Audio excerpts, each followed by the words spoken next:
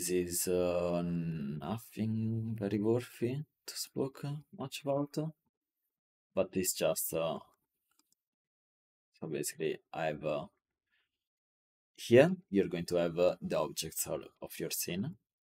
I'm arraying it with itself and deleting everything have it something, so is what is not exposed to the top, right? And I'm doing this instead of just a normal sum, because otherwise you would have some pieces, maybe not on this object, or maybe yes, like for example here, it with the normals, you would have the geometries anyway. But since I'm arraying it and is hitting this, it's going to be deleted and then it's not going to emit drops from here. Here it is, some additional cleanup by normals.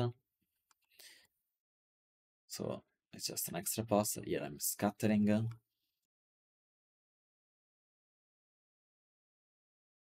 Here I'm faking some particles, like some raindrops collisions, if you see, with some wind. And yeah, and with the popnet, I'm emitting from these small spots you've seen before. This one. But this time is with some wind too. And he's doing this.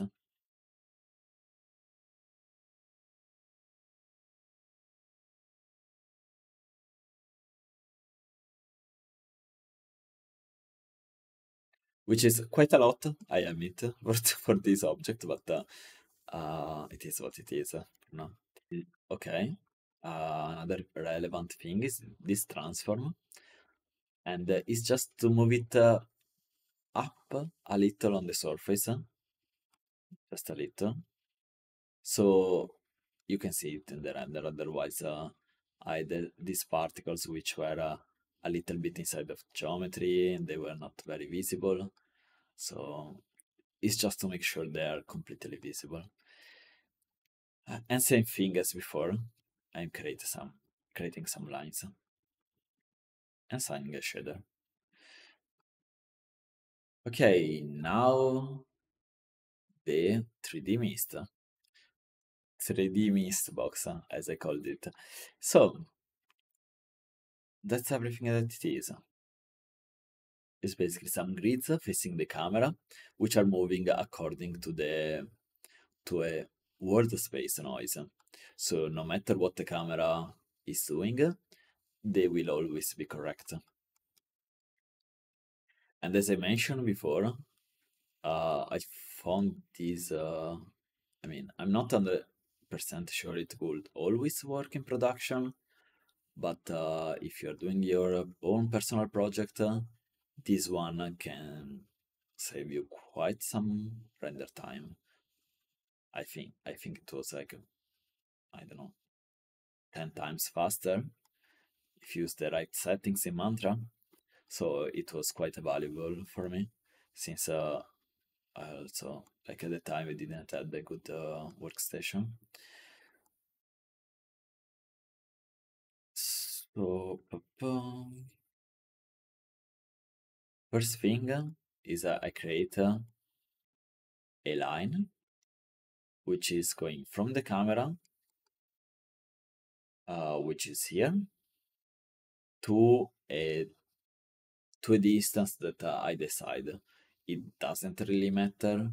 In my case, I just made it like as far as like a little bit behind the spaceship is up to you. It's just what looks better. And is controlled by these parameters. So if you get these, you can just use these instead of going node by node. Um,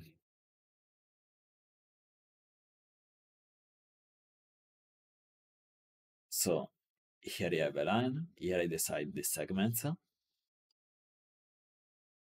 and I instance on them some boxes which are flat, points from volume. So now they're like grids. Oh, and to notice is that this parameter is connected to this, the point separation, just to make sure that each of these ones has only,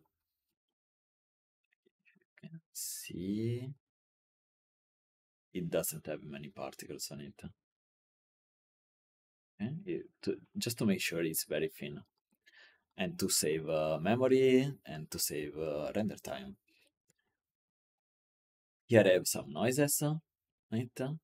I'm merging them together, so I'm layering the two noises that I've created here. And then here I'm setting the speed attributes.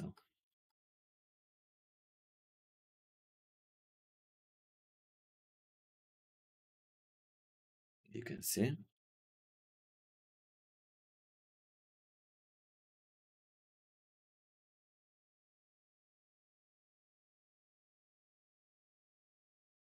It's moving.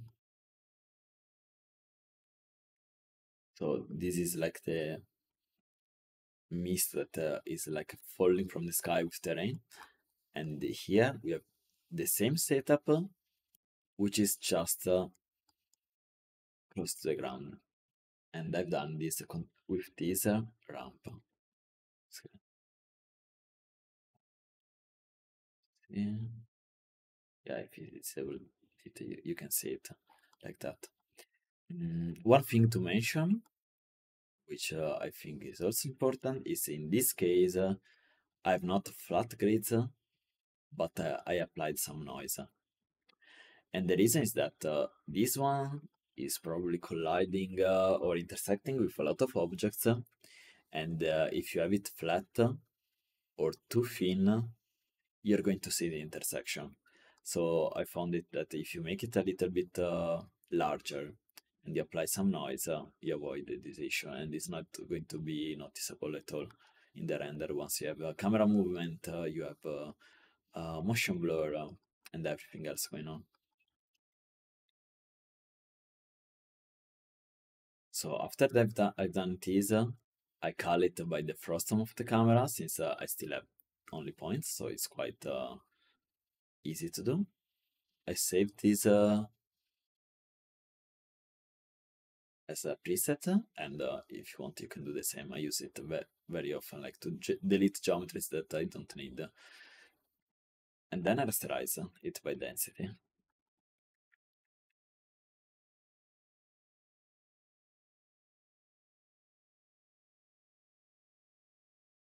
Yeah, you can see it like this, and from the camera, you see this.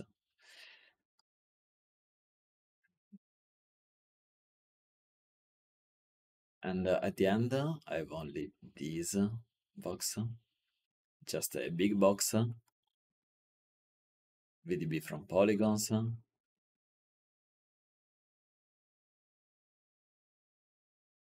with, with a very low voxel size. Yeah, it's just 200 voxel per axis. Polymer angle just to decrease the density and to see through, and this just to have some visualization on the viewport.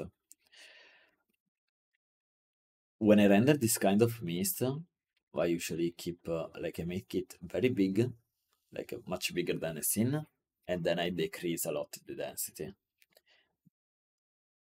So just to keep it in mind, and usually I would avoid a lot to do something like this, but in this specific case, it was a night scene.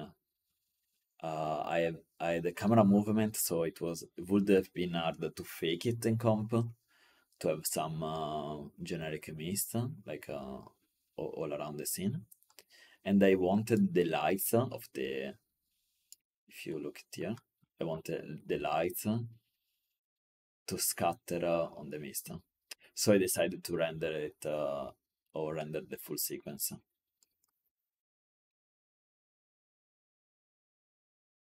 So now I want to show to you how I create the ripples on objects and on the ground, for example.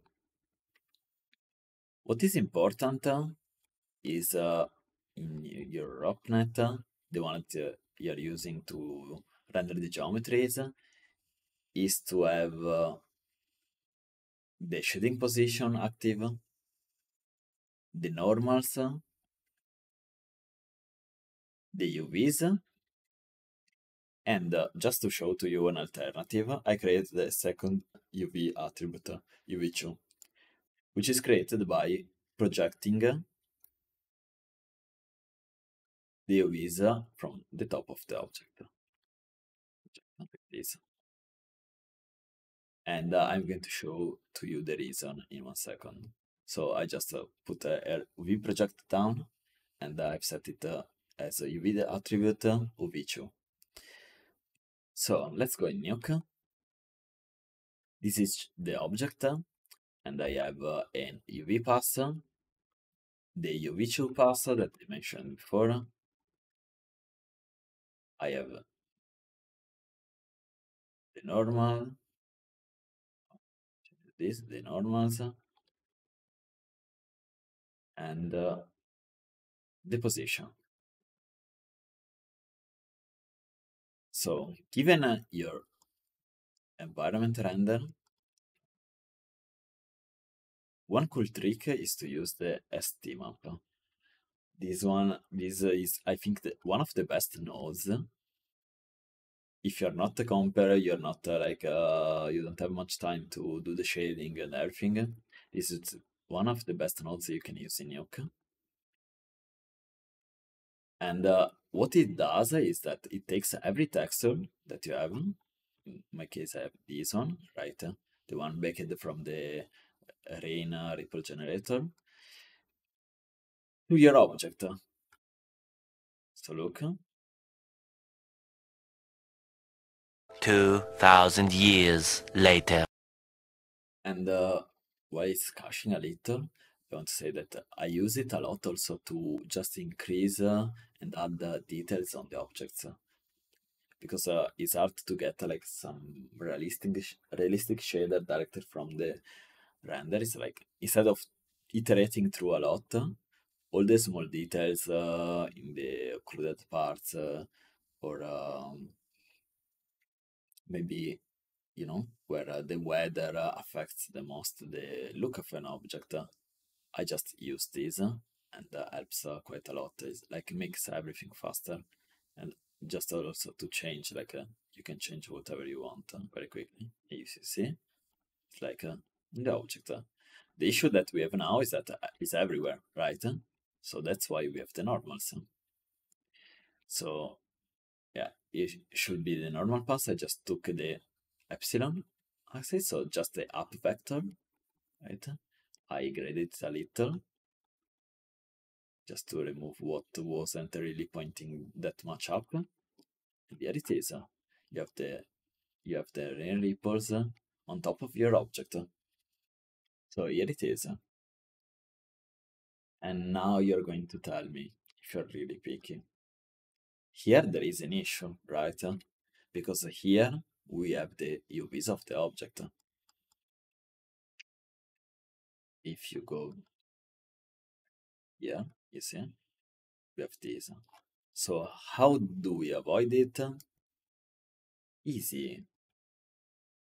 We create the UV2 attribute that we mentioned before. So by projecting the UVs from the top. And since we already know that we are going to remove it with the normals, right? Doesn't really matter what happens below. So if this happens, this stretching, we don't really care.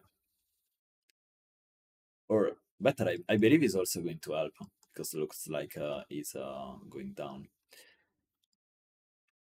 Okay, if you look this here, and we have a little bit of stretching here, like close the borders, let's say, it's like going to help. It adds variation and looks like the water is falling down. Look. So here it is, magia. We have rain ripples without seams. Last thing I want to mention is for the lights. So for the rain, like what I've seen, like it really makes the difference in the look, is that once you render the light, you can apply some glow on top of the rain to extend it a little. If you look like here, I have this red light, which is maybe big like this, right? So how much is casting on the mist is, for example, like this, then starts to really fade out. But look here, the rain, it's like it's still very red, right? Much farther. And this helps a lot. Like this fakes the refraction of it and how much it picks up the light so easily. So yeah, that will really worked well if you look here also. And you can make this in compound very easy. Just add on top of the rain your glow, your additional glow given by the light. That's it. And I think it's pretty much everything. Once you add on top all the elements, like the rain splashes at the ground, the ripples, the reflections, of course you are going to render the ground with some reflections, right? The lights, the mist, everything adds on top like really well. So that's it. I'm going to try to make another one in the future, but again, please, as in the past video, let me know what you want to see, because I really have no idea what it might be interesting, and I'm making it for you guys, so please let me know. I don't want to make a video that no one is interested to. And I don't know, have fun, do some magic, and if you do some rain in your own projects using these concepts, please let me know. I would be very curious to see your result. Bye!